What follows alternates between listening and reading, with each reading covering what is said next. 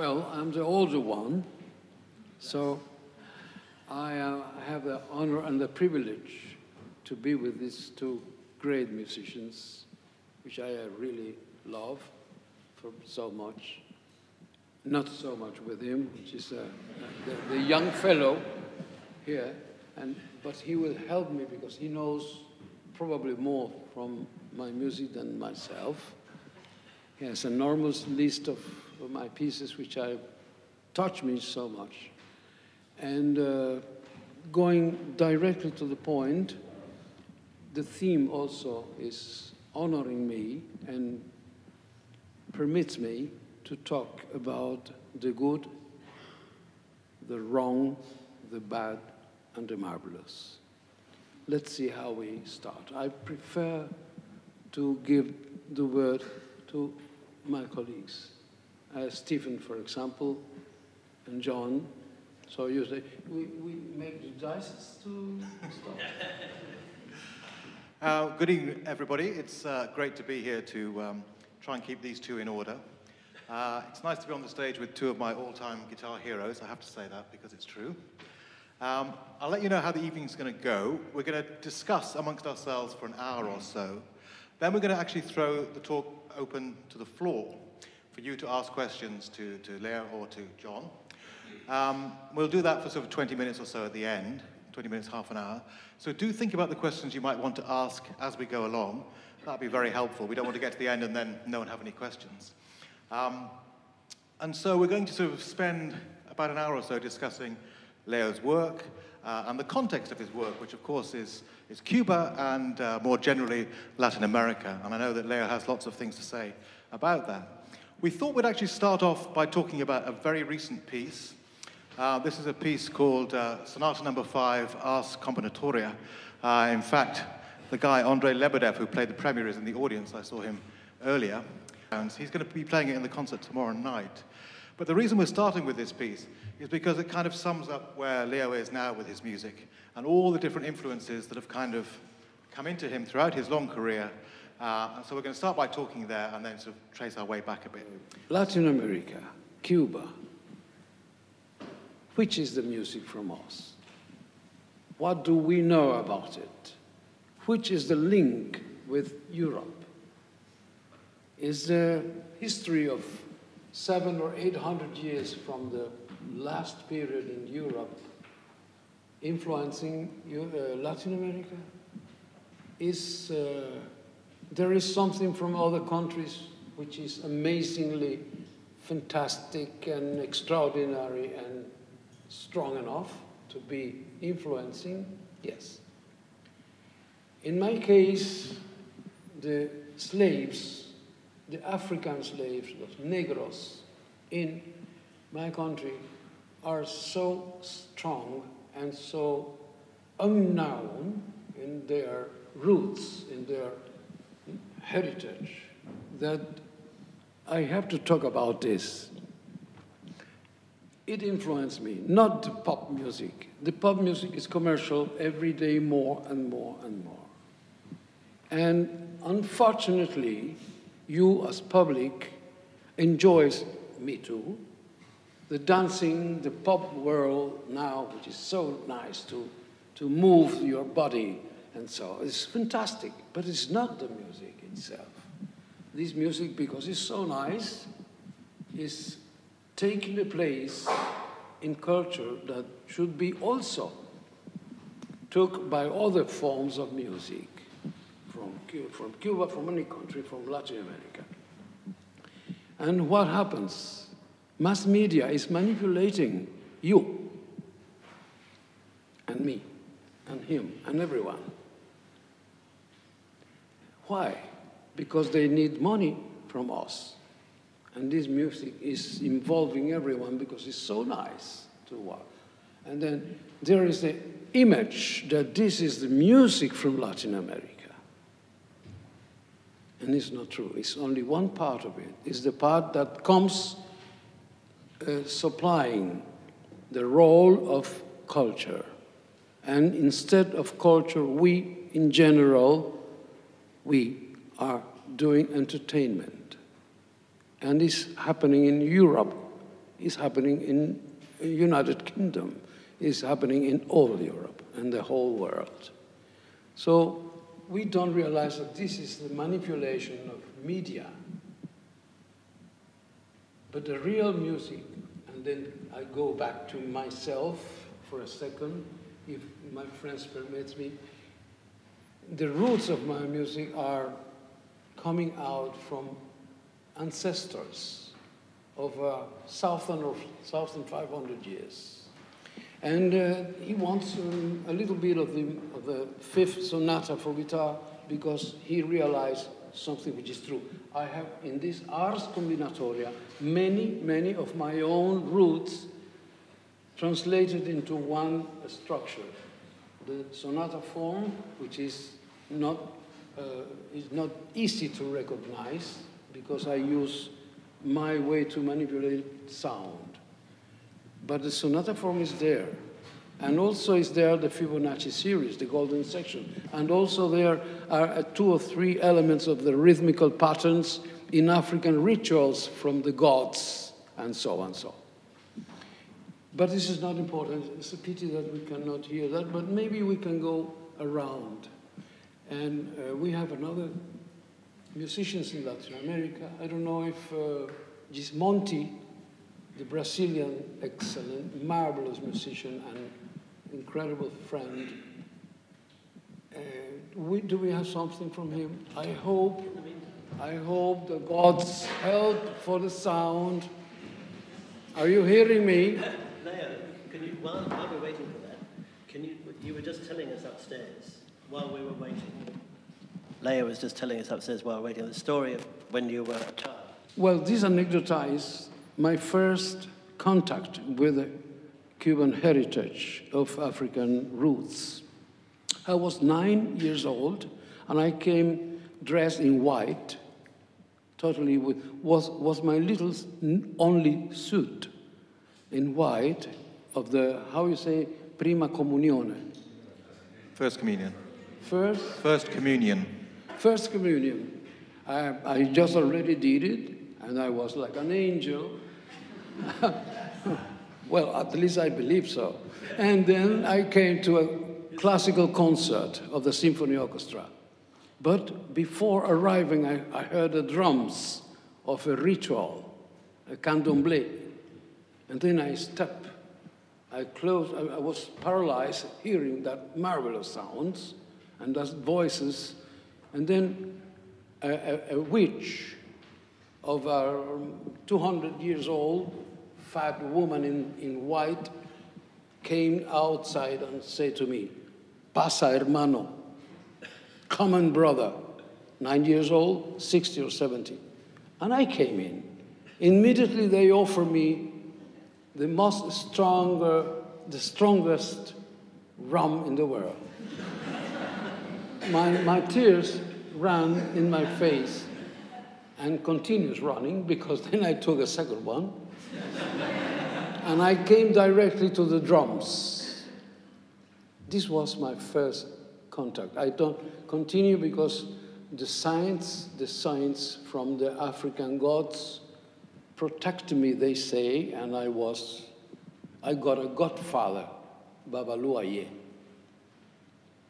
And so and so. And this happens when I was 9 years old. But the strongest influence was the sound. This sound. I don't say music, because in that moment, music has another concept. Probably you understand me. For you, music is Mozart, is Haydn, is maybe Stravinsky, I hope so. Penderecki and David Bedford, Cornelius Cardew, this gentleman. Yes? Britain, of course, and so on. This is my anecdote, and I will never forget it. Okay, shall we hear a little bit of Gismonti then? And you can Yes. talk a little bit about it afterwards.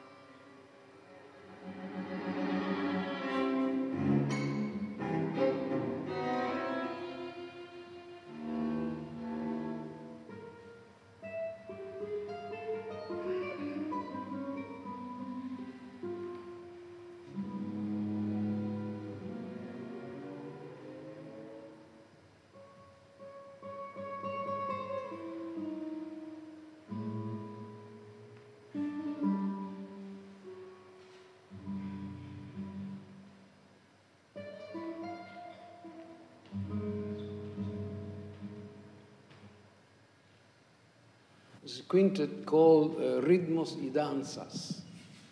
And I am privileged because he dedicated to me before knowing me personally. Maybe because I was older than him, of course. I'm sorry. He dedicated this piece to me before meeting me personally. And this was the period in which he was young, studying with Nadia Boulanger in Paris. Now, I think that we shall proceed as we were so happy. Yes, absolutely. That's great. I mean, I think what's really interesting about the first things that you said that generally the image that people have of Latin American music is one of it being sort of popular, commercial, and so on, to do with dancing. But for you, it's all about ritual, religion, folk culture, history, and a mixture of many things. Yes. I think one of the things that's, I think, really important about your music is the fact that you are a Cuban composer writing Cuban music and not to be mistaken for a European. Yes. And I think many people try and look at your music in a very kind of European way. That's interesting, what he says. Thank you very much. But going back... Yes. This is true. This is true. You are European. Yes. And then your reference is your culture, obviously. And you mentioned in the new sonata that it has sonata form, but it's very much distorted and changed through the kind of prism of Latin and different influences. And one of the things I think that's really striking about your music is the stark contrast that you have, that are very kind of un-European. I know in the fourth quartet you have huge long quotations from Bach. It suddenly goes into jazz. It's just, you never know where it's going to turn next. And would you say this kind of plurality is very much a Latin thing? I think so. I think Latin American, especially the music that comes out from the African rhythms or small melodies or small things, I like more than a long quotation on African music. I prefer the short cells. These short cells, I used to call them, as Umberto Eco used to do, estilemas. I mean, it's a reference in a small section of the totality of one idea and so on. So it's not so complicated. Can you hear me well now? More or less. Well, I try to be a kind of Pavarotti. You know, the problems in Latin America, I did something a little bit in fun, no? I say, Europe versus Latin America. It's not true, but anyway, it provokes. Our culture is European in the roots, at least in the 50% or 75%. The heritage that is influencing us, the authentic music from each region, African or proper from the Indians, the so-called Indians in America, are not handled as roots or heritage. They are manipulated by the mass media. Once more, I talk about it. Many Europeans, the common man, think that we are not enough involved in this enormous amount of history of Europe, which is the enormous history is true, but we are involved in a certain way. But we also have some other roots, like I told you about the African slaves in the first place, with a couple of 1,000 years old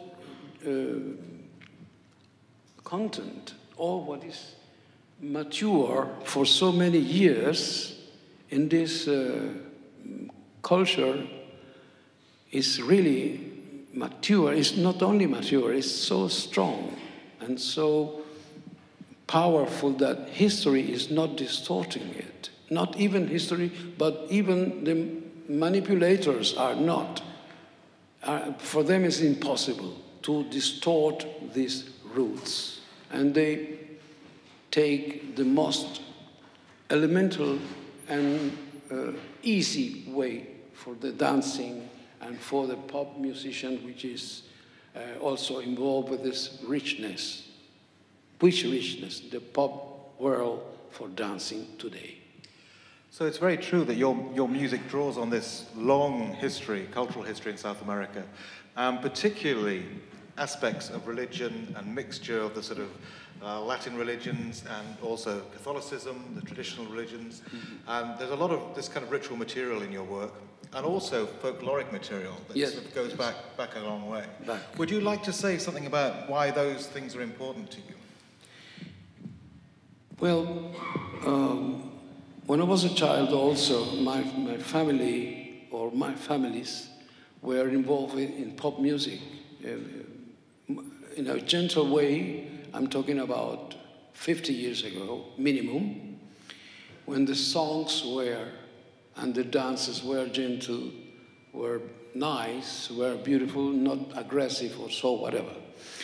But this was not touching me. What touched me once, and I remember it when I was 5 years old, is that I put my ear in the wood of pianoforte. I put my ear and I hear this enormous sound that makes something like electroacoustic music and so. And this is, for me, I was so pleased with us. Much more than the normal radio music I was hearing. That's really interesting. Sorry to interrupt at that point, but the kind of really visceral aspect of music, the sort of physical effect that the ritualistic stuff had on you, is the thing that seemed to make more of an impression on you than, for example, melodies and harmonies. Of course, but not only that, the structure of sound, this let's call it noise. This noise was touching me much stronger than the organized music in itself, as we call it. And when you went to America and you studied at Juilliard and the Hartt College and you were introduced to the European avant-garde, was this more sort of in tune with this way of thinking? Absolutely. When I started, 12 years old, hearing the radio, because I didn't got enough money to go to the conservatory, and my teacher was a radio classics. The one that makes me an impact was the Rite of Spring by Stravinsky or the string quartets by Bartók. Why? I don't know. I heard more than 500 pieces there, and I did an analysis on my papers, oral analysis. Now, this is supposed to be an introduction. No, now comes another, this should be a second idea. Probably he will develop, and so on, so on, so on. Now, sorry to interrupt again, but that's a really interesting parallel, because the Rite of Spring, you mentioned, is full of that kind of faux ritualistic stuff from a kind of imagined Russian ritual, which is very similar to what you were describing about when you had your first communion at the age of 9. And in fact, you can hear those sort of Stravinsky repeated patterns in much of your music. In fact, in the fourth string quartet, it almost sounds like the sacrificial dance. Sometimes, maybe you can get it out of this magical box.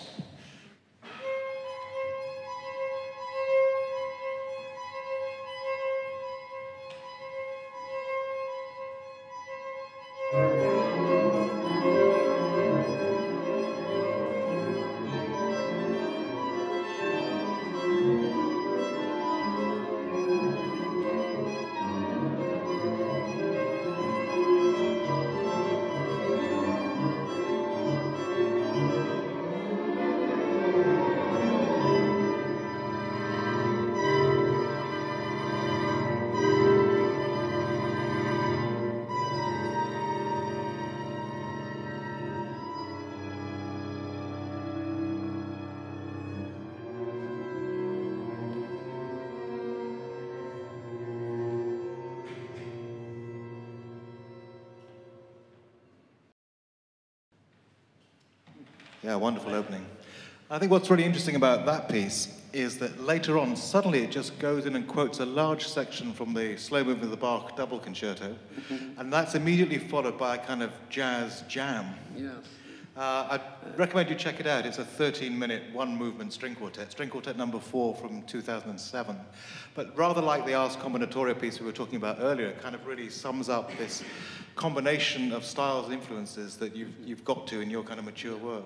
Well, this belongs to a certain moment in which I extend in time. I started doing it in '67 with a piece which is called "Tradition is Broken, but it's a Hard Job" for symphony orchestra, and '67, '69, and then this is 2007, no, 7, yeah, Isabel, yeah. And why? There is a jump in time, but not in meaning. So the whole music, these crazy elements together,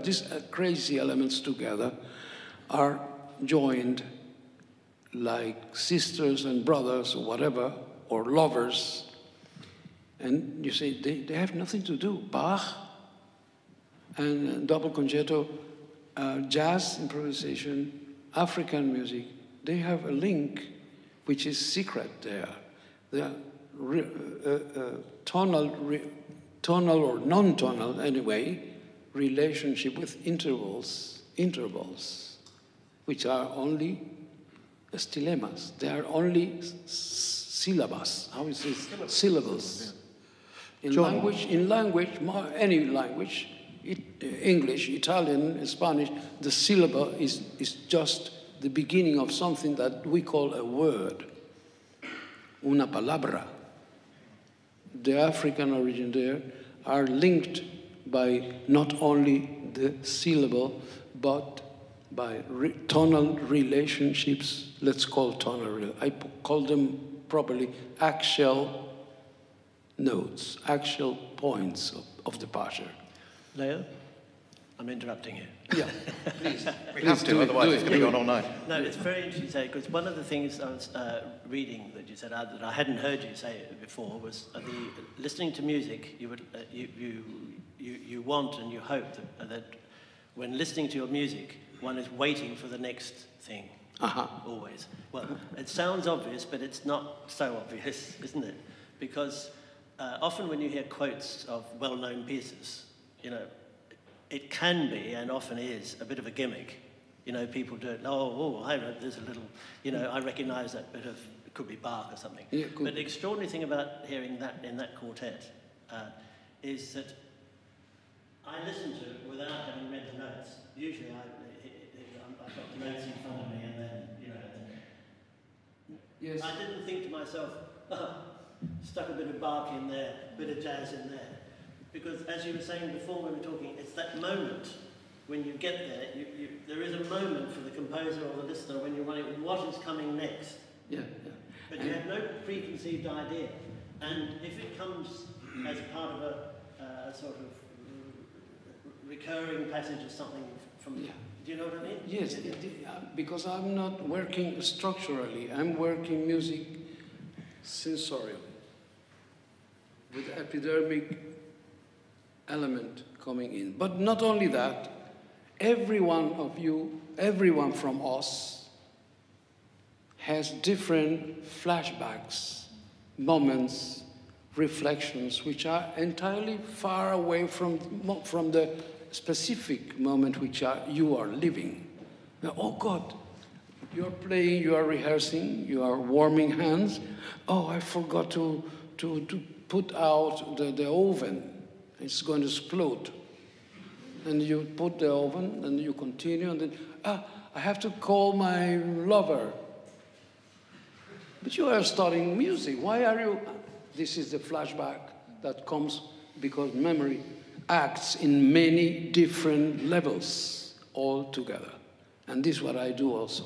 This is really... I discovered one little secret, but it's not important. This is absolutely fascinating because what you're telling us here is this notion of a kind of spontaneous flashback, and that you're using quotations and references because they occur to you at the time quite spontaneously. Yeah, rather than a kind of European approach would be try and be clever about it and put it in a kind of intellectual context.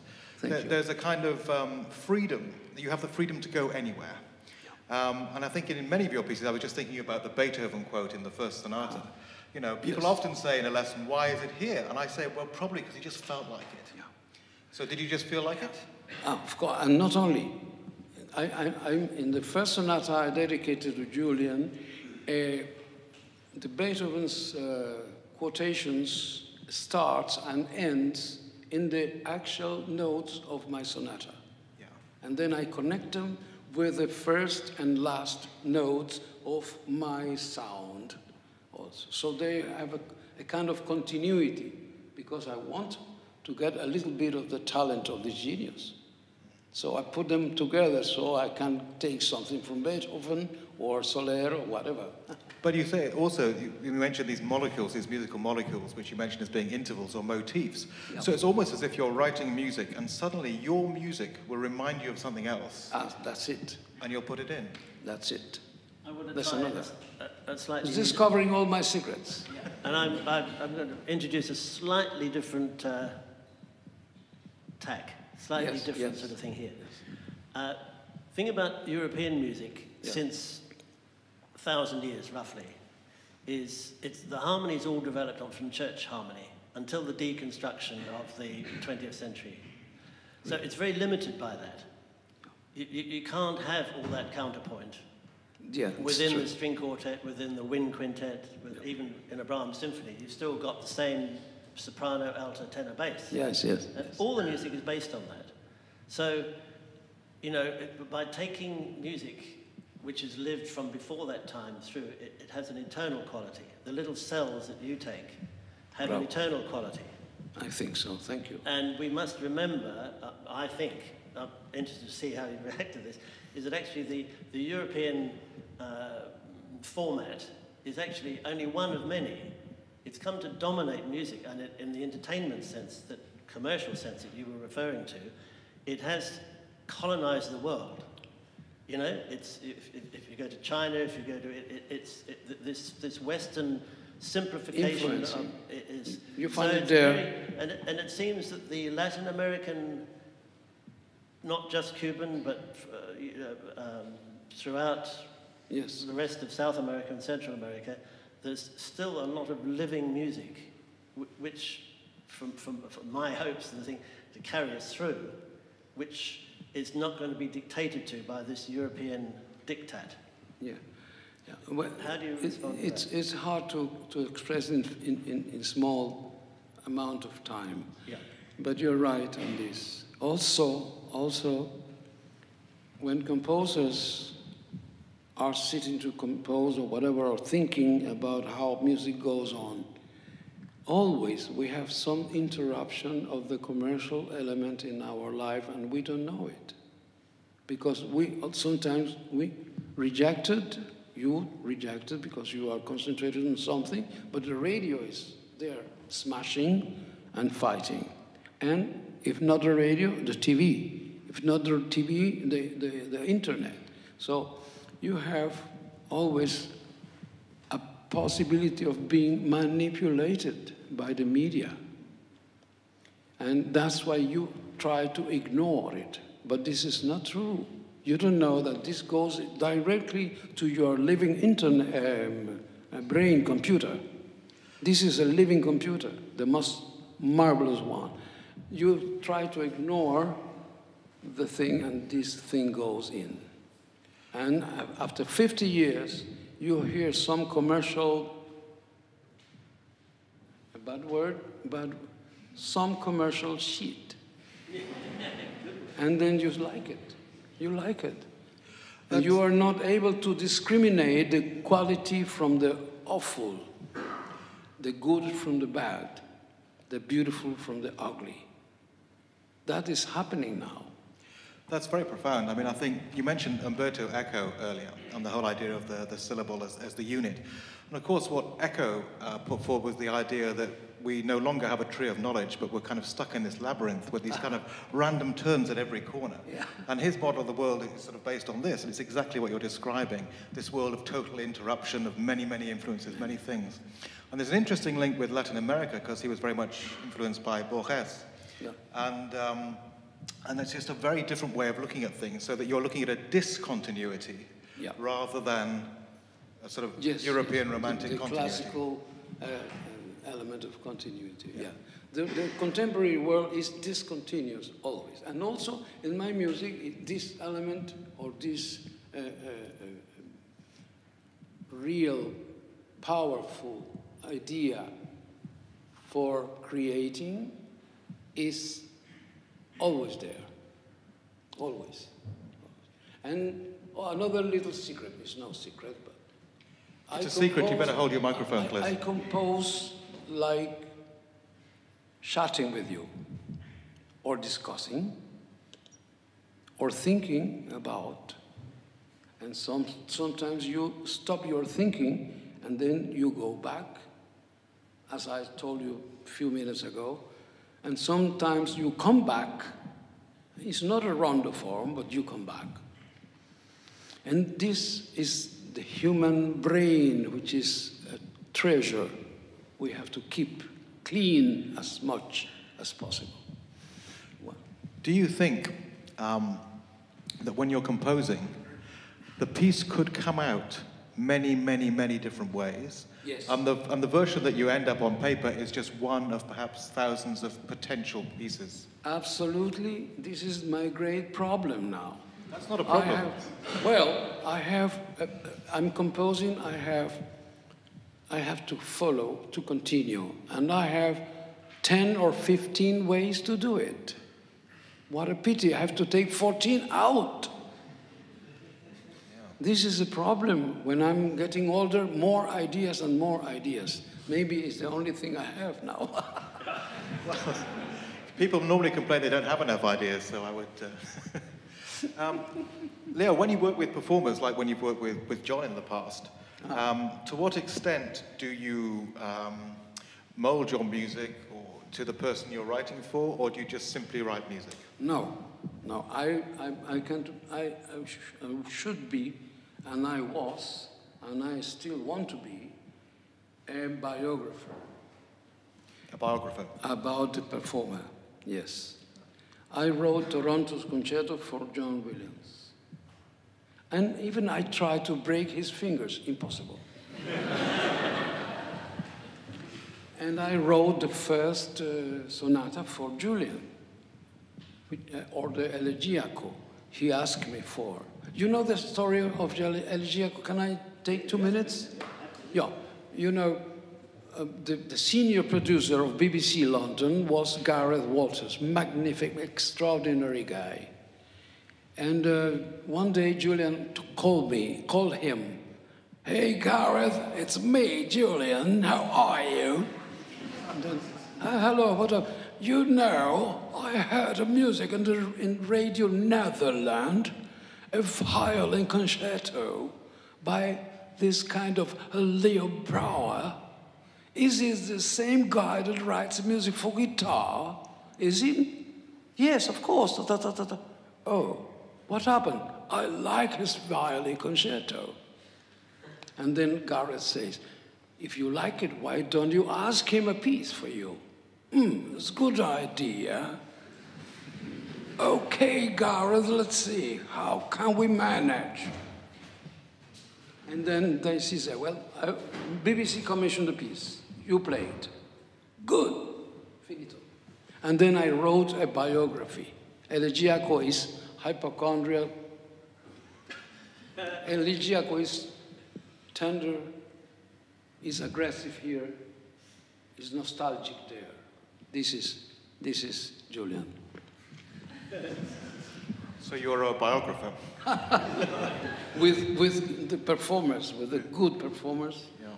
Of course. And many things like that. Sometimes, why I put them Elegiaco? Because, in a way, his melancholic character was dominating in certain moments of his life.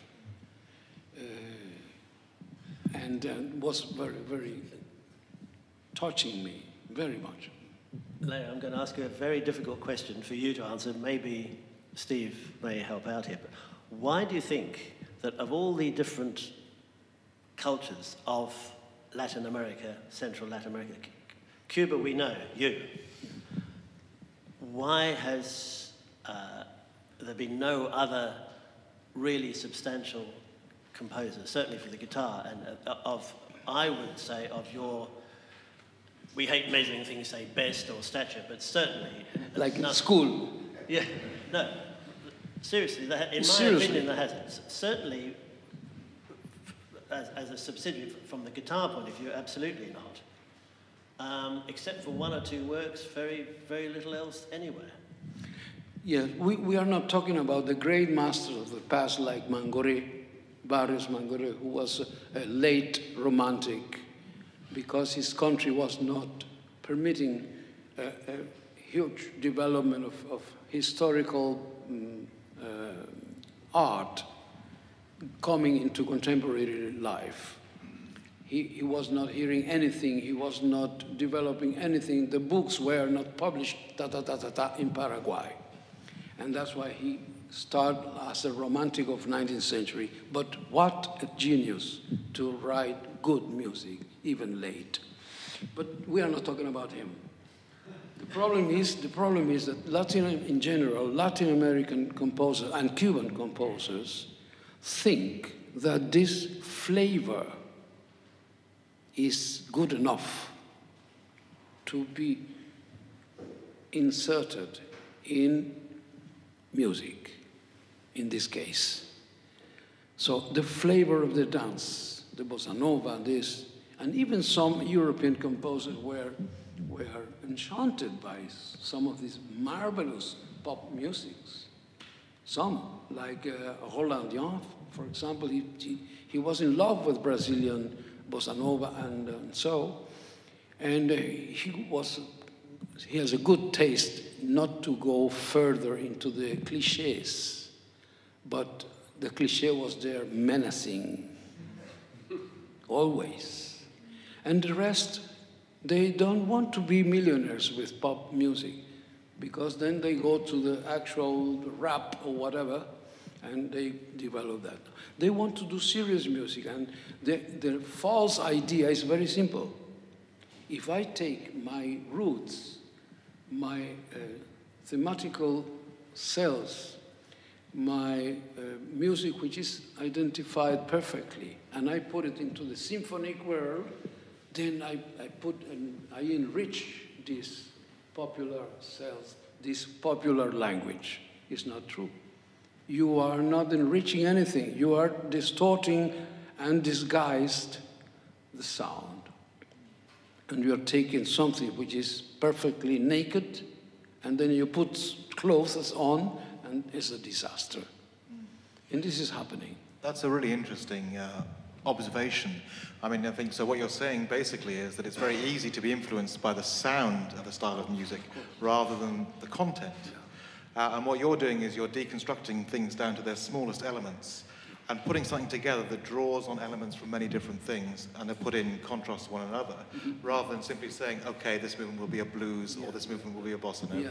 Exactly, but Leia, ideally, should be the model or the example for other composers and other... I mean, if you listen to the traditional musics from we have had in the past here, wonderful series, World Roots, Lucy Duran. Oh. Does that name mean anything to you? Yeah, it's familiar. Yeah, and she travelled all over doing programs on the music of like Panama, Belize, all the Mexico, but places that you would never, if you heard that music, you would most people would say, well, where the hell is that from? And it's fantastic. But so far, maybe with your example, no people have taken cells from that music in a creative way, in the way that you have. Well, let's go to the real problem. Latin American orchestras, Latin American musicians and performers are dreaming, I repeat the word, with the Metropolitan Opera House, with La Fenice in Venice, with the Albert Hall, with the Wigmore Hall, with the Teatro Colón from Buenos Aires. Their dream is to go there and to come into Germany, to Berlin and do Beethoven. My goodness. They are crazy. Are you going to play Beethoven in Berlin with the Berlin Philharmonic? It's silly, absolutely silly. And this is happening always. And not only there, in Europe, your big orchestras are repeating once, twice, thrice, all the time, the same Beethoven, marvelous, the same Mozart, a genius, the same Rachmaninoff. I'm sorry, I'm not criticizing, I'm just telling the truth. He's not a critic, it's the truth. What a problem. Stravinsky, this is a Martian or Venus. This is from another planet, and it's a classical. The Rat of Spring is more than 100 years old. And this is happening. How many works from him are played? And he is lucky that he's a good composer and it's played. But how many works, strong works, big works, chamber pieces, solo pieces, are played in the big halls? Mine also, any other composer, but even composers with such an equipment and history. Tippett is not as well played as it should be, or Maxwell Davies, or whatever. And they are 60, 70 years old, 80 years old, or dead already. Anyway, this is the problem. That, stop. Well, I think it's a problem with certain aspects of the music profession. Orchestras, yes. Orchestral series, yes. Violin repertoire, cello repertoire, piano and voice. Those repertoires are kind of calcified between Bach and Rachmaninoff, and it's very hard for anything new to get in. But I think in the guitar world, we're very lucky because new music gets in a lot. I mean, your first sonata is only 27 years old, and yet it feels like an old warhorse. I can't imagine a piece in the piano repertoire that new feeling like a kind of standard repertoire piece. Yeah. So sometimes, you know, in movements of, I suppose, in any culture, but in composition, certainly, there are sort of fashions that go in, like the 60s, avant-garde or whatever, you know. And, I mean, my wife and I, I'm not going to mention the piece, but we heard a premiere of a new piece about 3 years ago at the Albert Hall.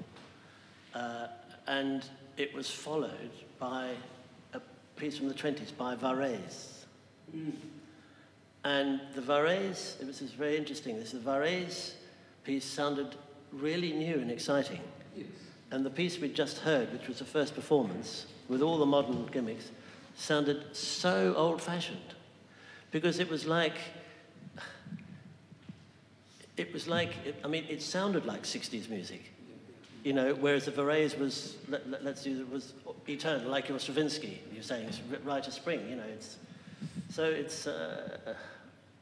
but it's a problem with the Latin American composers, apart from they haven't, you know, that from the different countries, is that were you implying or saying that because they're looking to Europe, they're looking to the big European performance? Yes, exactly. Which is what, yeah. But I mean, they must. It's terrible because the raw material, the cells, if you like, you know, is there. Yes. It's in just not being. I don't know if maybe we refresh the theoretical world with some sounds.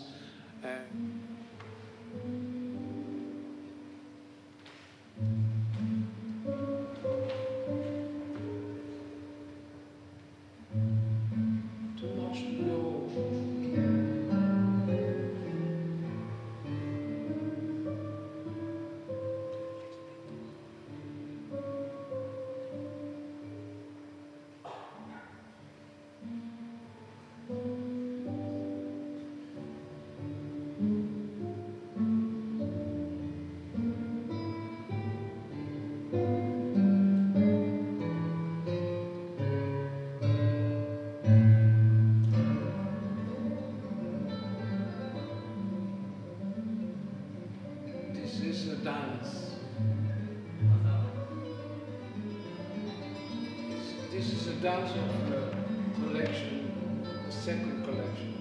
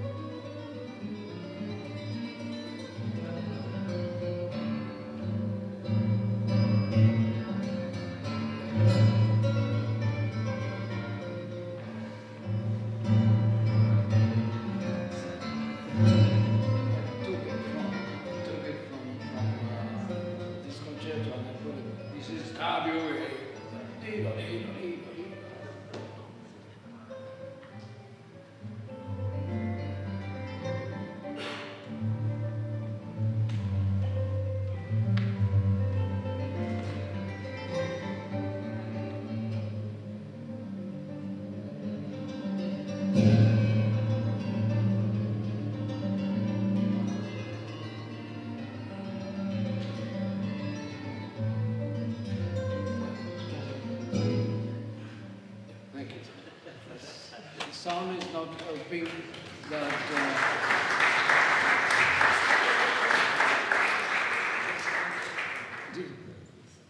This is one of the dances.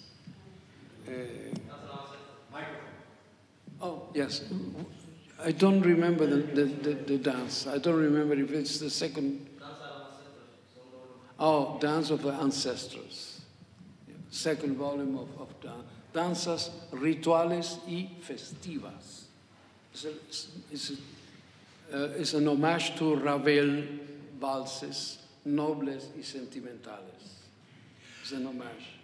So we're sort of moving on to the time where we're going to start opening it up for questions. But first, I just want to say, ask you a couple of very small things. One is that you often reuse ideas from one piece to another piece. Again, this is a very non-European approach. Well, I say non-European, but it's something that Bach did, it's something that Vivaldi did, previous composers. And sometimes I know that people have been critical of this kind of approach of taking material and reusing it. But, of course, many, many composers do this. And what would you say about it in your defense? Yeah, I know that this is in the 20th century, not Fox. This is British, American film. It's easy to explain. If Bach transcribed, if Beethoven transcribed his violin concerto to the pianoforte, it's crazy, absolutely crazy. Beethoven transcribed his violin concerto, he did it for piano. But it sounds, it's interesting. And Bach took many, many things from his cantatas and translate them or transpose them into other new pieces. The same piece entirely. And not only one, Telemann also did, and many, many, many composers. Many composers, did this. Telemann is another one of them in quoting himself or using his own themes. I used to do it now because some of the orchestral pieces and some materials from string quartet, for example, or whatever, are interesting enough and could be heard in different moods. And there is now it's also, don't forget that many, many classicals are transcribed. From wind quintet into strings, the string quartet into full orchestra, and so on. So this is something that is normal now. And sometimes the music is heard in a different color.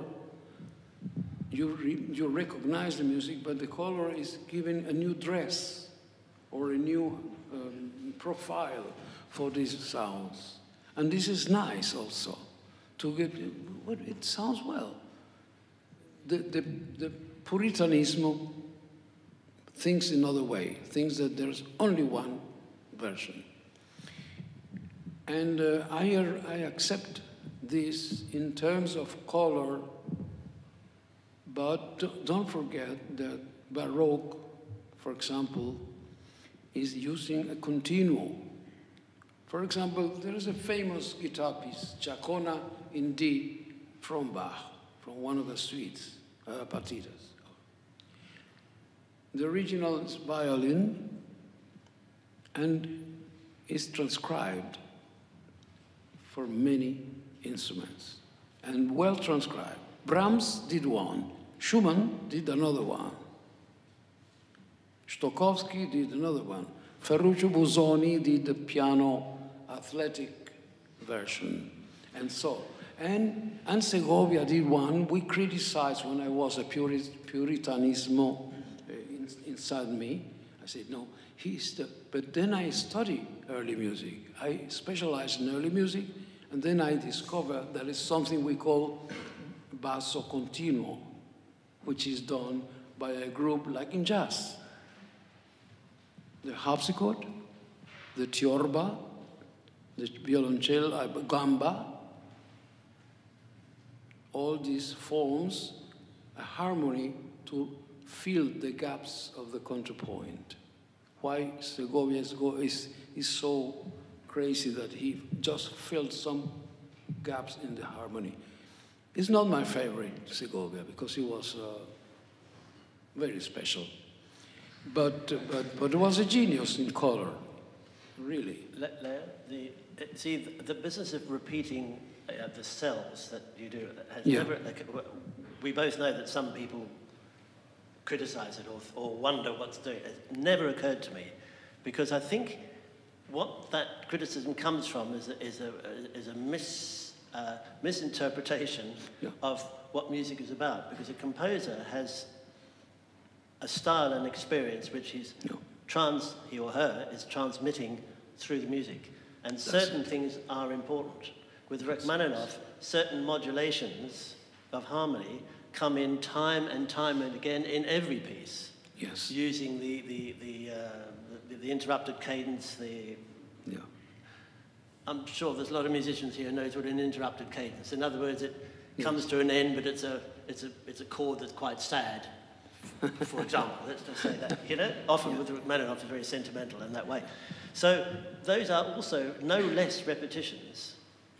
I think it comes from an idea that every note that every composer has to do has to be totally original, individual. You know what I mean? Yeah, I know perfectly. It's a cultural attitude, which is totally misses the point. You know, and that's why, like in your music or in anyone's music, to hear a motive repeated, coming up, it's a delight. You know, da da da da da da. Comes often in yours. Yes, every time I hear, you know, Leo's got a new piece or something, and I hear it, and it comes in, I say, oh, that one again. You know? Yes, once more. Once more. Because that moment makes it special. Yeah, so. Yes, it is true. And it's also a motto. Like, for example, Hitchcock used to come as an actor in the third level, and he comes through the picture. Whatever. And and then somebody in my country called me Tiritarititi. Here comes Tiritarititi. And hello, how are you? Tiritarititi, tiritarititi. In the Camera Negra in the last movement, there is a statement of that. Absolutely. It's the theme of all the way through. All the way through. When you come back to the main part of this tune, it comes almost when you least expect it, and it stops everything before you get the lovely tune back. You know, it suddenly goes, you know, it sends a shiver down my spine when I get to it. You know, because you've got da da da da da da, it's all the way through the movement, isn't it? Da da da da da da, and then suddenly in a key, it's actually an A, but you don't expect da da da da. You start like this, you know. So there you are, and it's something. It's something. Yes, it's like the person who plays with language. He was quoting Jorge Luis Borges, one of the greatest poets in Spanish, in Castellano, which is the real name of it. Not Spanish, because Spain has 300, 400, 500 of ways to speak. Anyway, I don't want to bore you. I think it's time enough. Yeah. If you want to kill one of us, I prefer to be the victim. But before we hand it over... Because these people is so valuable. Before we hand it over to the audience, there's touch one final observation I'd like to make. Something you've said before is that you when you got involved in the avant-garde and in atonality, aleatoric music, you found a dissatisfaction because there was no tension between a kind of statement, counter-statement, or contrast. And would you say now that your music is really defined by contrast? Do you think that's its But main... this is one of the aspects of the avant-garde period. The worst is that the avant-garde period is avoiding to rest. And the great Achilles heel from avant-garde period is that it never stops tension. The tension through intervals, so-called dissonant, and tension in the way to prepare the discours, the speech of the music in itself. And my discussion with some colleagues when I was very young, later I don't discuss with masters like that, but I got discussions, and they were indefinite, with Pierre Boulez, with discussions pro and contra also, like friends. I was lucky to become friend of many people like Morton Feldman, like Cornelius Cardio, by letters, with Morton, with Donatoni, with Silvano Busotti, with Earl Brown. Takemitsu was a beloved friend, Japanese genius. And always the theme was the same. Why the avant-garde, lovely, aggressive, marvelous, crazy period never rest? If you think that everything is a contrast, day, night, man, woman, yin and yang, sun, moon, the breathing, everything has this contrast and rest. If you don't sleep at night, you die. If you don't sleep at night, you die. So, some night you should sleep also. Yes. Right, should we open it up?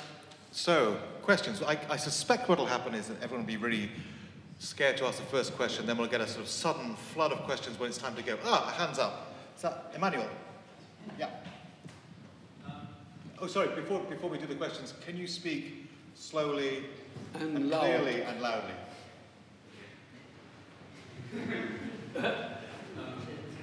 Just wondering, because both of you have been very involved with Latin American music here in Europe, what has been your perception of how it's been received, either from the performer's point of view or as a composer? How have these attitudes started, transformed? Where do you see them nowadays? It's very difficult for me to hear clear. No. Yes, I think it's where do we have we found the response to what we both do, what he writes, what I. What you play in Europe, how do we find the response to that Latin American? Is that what you mean? Yeah. Mainly, you're talking about classical contemporary composers, like me, for example. Your work. Oh, my work in particular. I found, in general, a very good, welcoming. I don't know why, because it's not an easy music. Of course, there is something which I attend carefully, which is the relationship of balance in harmony. No piano.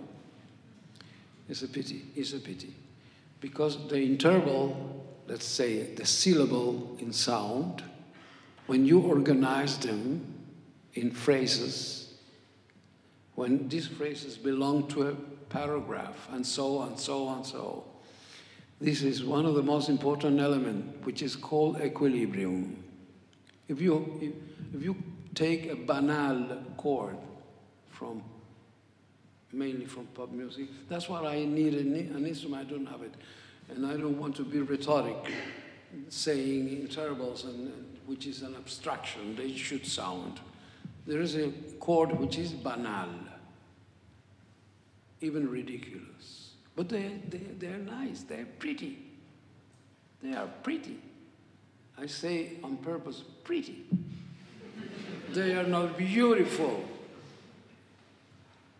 because they change into banality. And it's this type of chord with seventh added dot, Oh my God, please, no more. No more of this. Why is banal? Because there is no equilibrium between the syllables.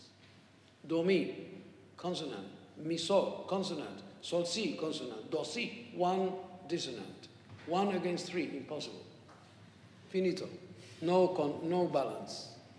The same happens with a polychord of 12 notes from Schoenberg. If you put it in this way, or this way, or this way, the sound changes. If you take the same banal chord and you dispose the intervals, try to do it if you are a musician. Take the intervals and change the character of it. Put a fourth and a fifth, you have the same count. And it's clean, marvelously contemporary. It doesn't sound banal. Yeah? This is balance. And this, I use it all my life since I was a kid. I don't know why. And I don't know why I found this stupid chord banal, because it's used in millions of songs, millions, not thousands. But these songs are banal also. I just answer as a player. A few years ago, I did a tour around England with the Volos concerto. Oh. That's the fifth. Volos, which is six concerto. Yeah. There's something there from Volos? No. I don't you know. have it? No, I don't think I can follow. No. Anyway, I did. Because of the nature of the variety of concerts I do, I try to actually compromise a little bit. I hope for the best reasons. With some of the commercial side that Leo was talking about earlier on, because as long as one keeps one's honesty, it's a necessity if you're going to communicate, you know? Yes. For example, I wouldn't do a tour around England in large halls with the first concerto, which is a 60s aleatoric, very... if you're interested in Leo, it was a fantastic piece to do when I did it. But the Volos is very... it's everything, actually. Yes, It's I understand what you mean. It's original and it's very... but on the other hand, if you're playing solos by someone like Barrios, Mangoré, it's very easy for people. It doesn't take any cultural leap for them, because it's, as Leo was saying, it's 19th century music in its harmony and its style. So that's... But so well done. So as a performer, one's more in a compromised position than as a composer. You know, when you do something like, I played Decameron Negro. I must have played it in nearly every concert for about 8 years. You know, because it's a great piece, but it's also a great bridge for sometimes ordinary people who often haven't heard any classical music at all. Yes, it's true, it is true. So, you know, it's a compromised situation, and you do your best to... Is that the sort of thing you... Okay. What do you have there? Do you have Volos?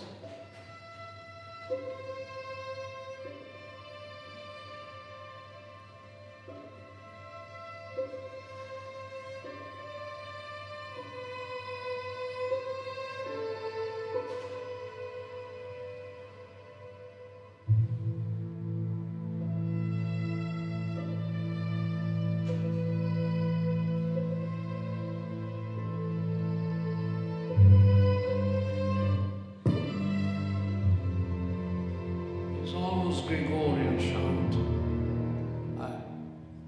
Anyway, there's another movement there. One of the last, for example.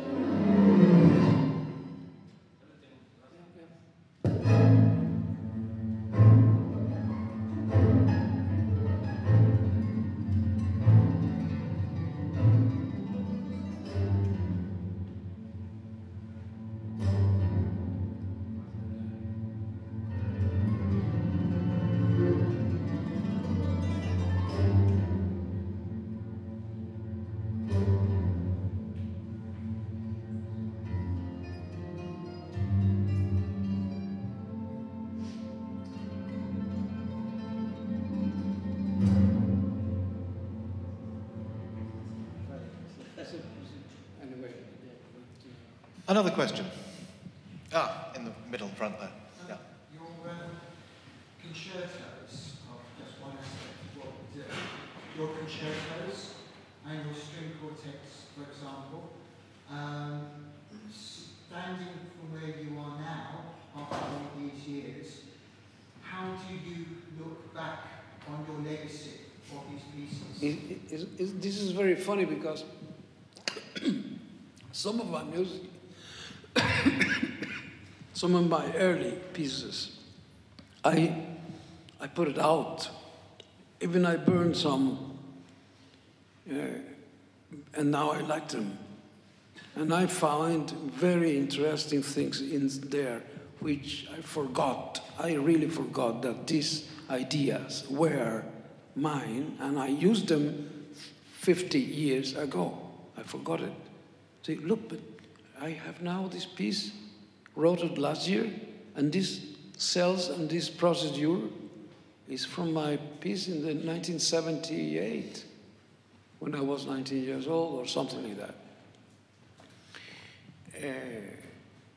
But I am always cutting. I compose and then I start cutting and reducing and making a compact idea. That's what I do now. I shouldn't say, but it's true. Thank you. Why? Because Manuel de Falla said once, and composers should hear this. He said, to compose is easy. This is true. Composing is easy. True. What is difficult is to take out the unnecessary music.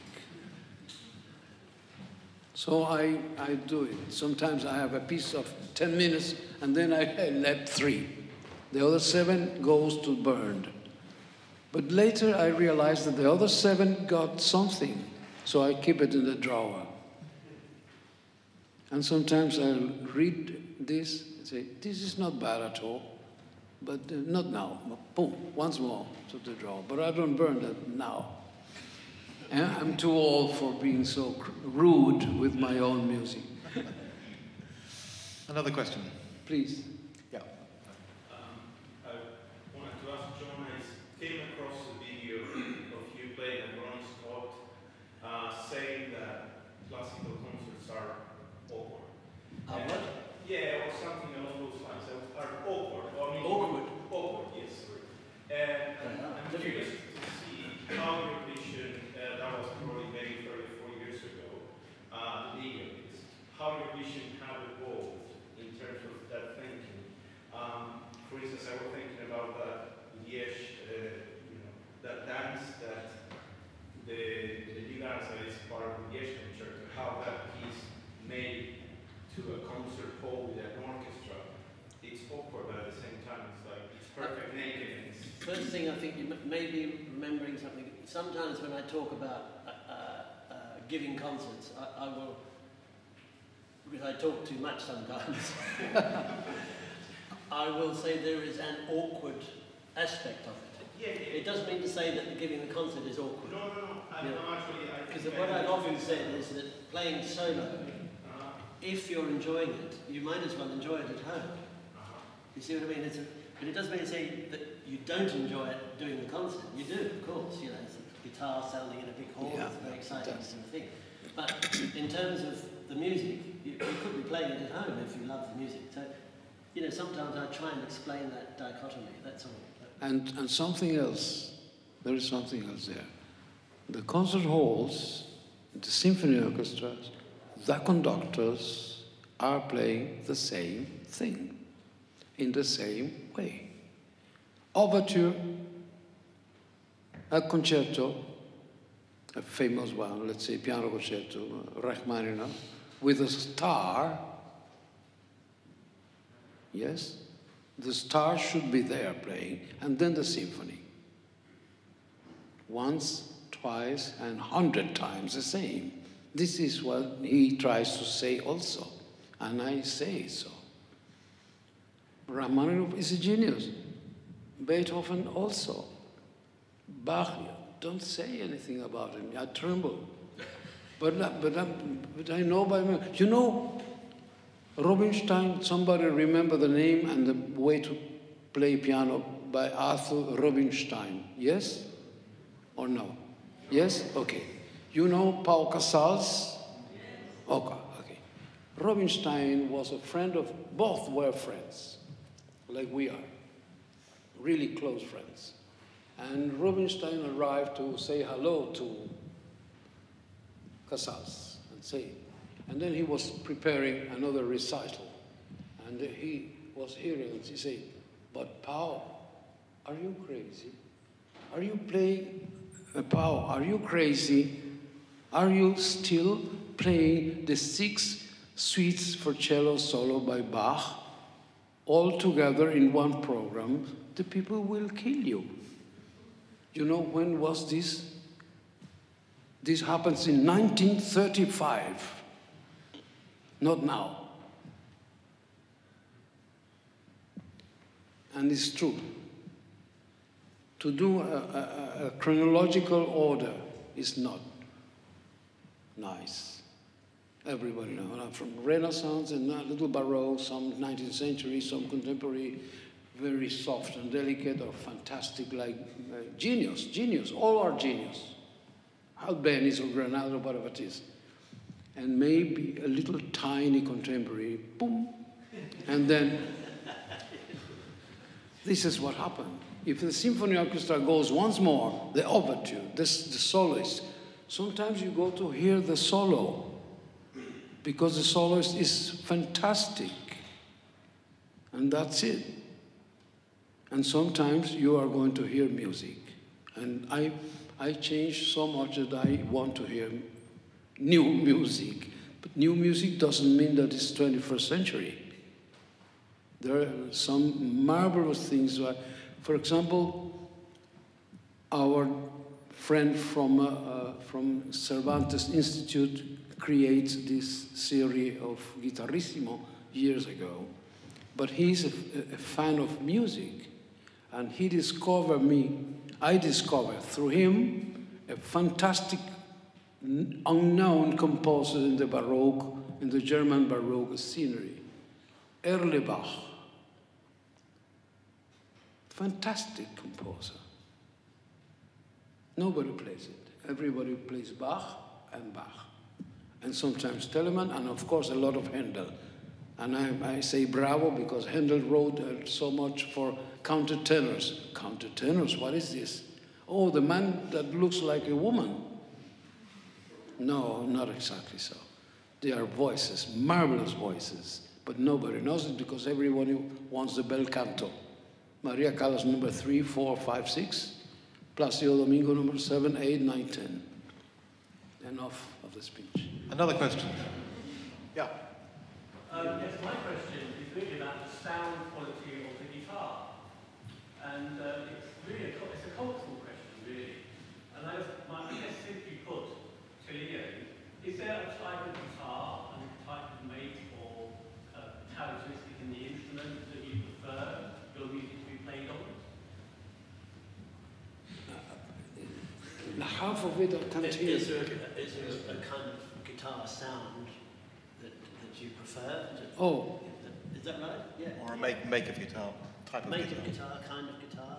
Well, look, if you talk about a beautiful, powerful, beautiful instrument, or for example, electric guitar, or everything together. He means the guitar you play. You just the classical. The one I played. Yeah, I prefer. I got many years a kono, a Japanese, which at the beginning I didn't like, but with time, the instrument get mature, the wood get a little more beautiful in general. His technique was almost perfect, almost. And then later I found Spanish from Granada, Marin. And Marin is getting everything together. Perfection, easy tastiera, and resonance, and some powerful elements, and a balance between the harmonics and non-harmonic sounds. which is very difficult. So, and also I got a Friedrich years ago, with whom I did 2 of my Deutsche Grammophon records with that, and I did 2 with an old Simplicio from the 27th. This Simplicio still is in the museum. I donated. And this was my favorite. It was a smaller, not powerful. I got also a fleta that broke my left hand, almost. Well, not, I'm exaggerating. Probably time for one more question. Yeah, you're up first. This might be a question that everyone in the room knows the answer to except for me, but in La Espiral Eterna, it talks about, is it La Espiral Eterna DNA? Is it the molecular DNA? Is that your intention in that Molecule? It's the molecular DNA. Ah, molecular DNA, yeah, of course. And also the nebula. Nebula? This is the nebula. Yes, in the sky. In the 19th century, the astronomer Ross did the biggest telescope, and then he looked at the space, and then he discovered the Andromeda and this and that, and they are in spiral, with the Fibonacci included, like Nautilus, the shell, which is also developed in spiral, like the sunflower. The sunflower has 2 rows, one row in this sense and the other row in this one. One is 30, like 1, 2, 3, 5, 8, 13, yeah, 21. So 21 and so on. That's fascinating. The poem at the beginning of the score talks about El Mundo Organico. So I think you're relating a nebula as part of the organic world too, which is fascinating. It's almost like a universal thing. This is not mathematics for me. This is proportions. And then I did the proportion of the nebula I create from these 3 sounds going like that, and then I expanded. At the end I go, and then I go for the first time at the end, at the very end, 5 seconds, 8 seconds to finish the low, which I never got before. I have Your a own quick microphone.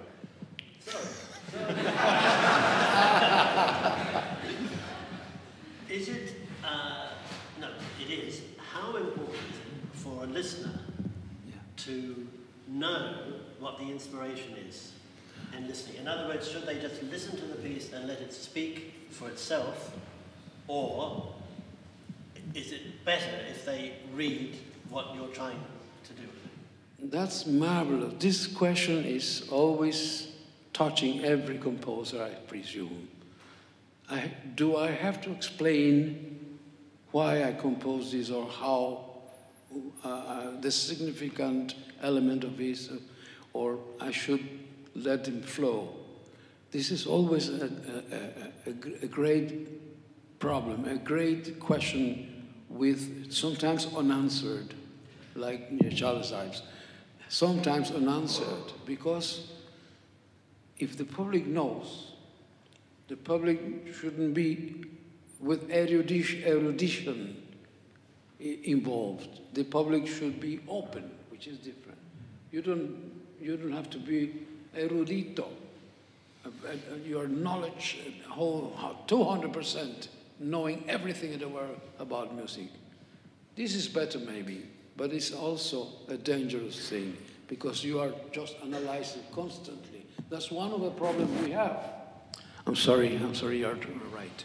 I say that if you are your knowledge is enormous, is also dangerous, because you know everything, and then you are not enjoying the sound. You are not enjoying the surprise. You know everything, so you are criticizing, and you are not enjoying. You are suffering. This is great. I mean, we're going to have to stop, but I just want to sum up. I know, just sum up some of the things we've been discussing today, because so much, certainly from my point of view, is coming into place. Yes. I mean, we've got a composer who loves the notion of contrast and contradiction and ambiguity, not anything being particularly meaning, and the idea that you can breathe lots of different ideas into things. But the thing that came up with the question about the La Espera Eterna is this whole notion of proportion. And you mentioned Fibonacci many times in the evening, and it strikes me that your composing style technique is based on the notion of ideas and almost kind of random connections. But then when you have these fragments or these blocks, the proportions between them are kind of key to making the music tick and make it work. Bravo, thank you. Bravo. This is the most difficult thing. I know also the sense of timing. Composers knows perfectly well. I got great friends, great genius, that they come back. They know what they are going to do after lunch. They come back and they start once more. And sometimes you say, this piece is too long. Even it happens to me. This piece, I need more from this piece. This happens. Why? Because it doesn't go to the beginning. Every time I come back to compose what I know I am doing, I go back, da capo. And then I got the sense of the totality. This is my recommendation to young composers. You have a C, and I go on. But if I don't do it, I can be or boring you with it was too long, or getting less sound. And this is one of the ideas, one of the problems that we have always. The proportions in the totality, or the proportions in the continuity of it. Yeah. Wonderful. John, any final comments? Or? No, we could go on. We could go on forever. It's been, I know, What is it? the time, it's 8:30 already. Yeah. So we must stop, unfortunately. But it's been an absolutely fascinating evening, hearing, and we're so grateful that you spoke so openly and honestly about your ideas, about your work, about your techniques. I've certainly learned a lot just sitting here listening to you tonight, and I'm sure the same can be said for nearly everyone in the room. It's been the most precious and a real honor to get this kind of insight into your way of thinking. And I think we'd all like to thank you very, very much. Thank you.